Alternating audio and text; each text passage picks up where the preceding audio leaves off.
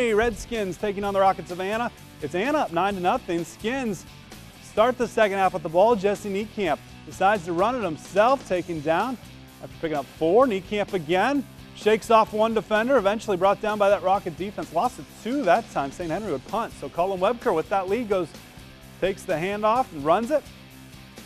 Webker again taking the snap, this time to Connor Rioch, who dives, short gain. Anna would punt the possession away.